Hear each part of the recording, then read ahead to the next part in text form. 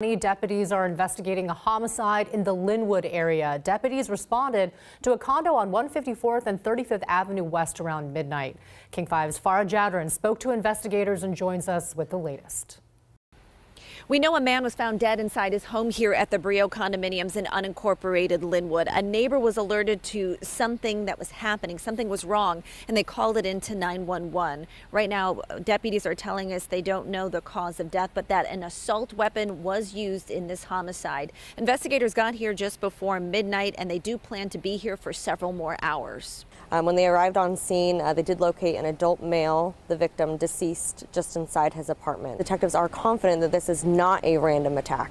Deputies are talking to neighbors and witnesses to see if they have any surveillance footage. They're also talking to the condo complex's property managers to see if they have any surveillance video. Maybe there's an image of the suspect leaving here and maybe even a vehicle that could have been involved. If you're unfamiliar with this area, it's just off 35th Avenue West, south of Lake Serene. In Snohomish County, Farah Jadran, King 5 News.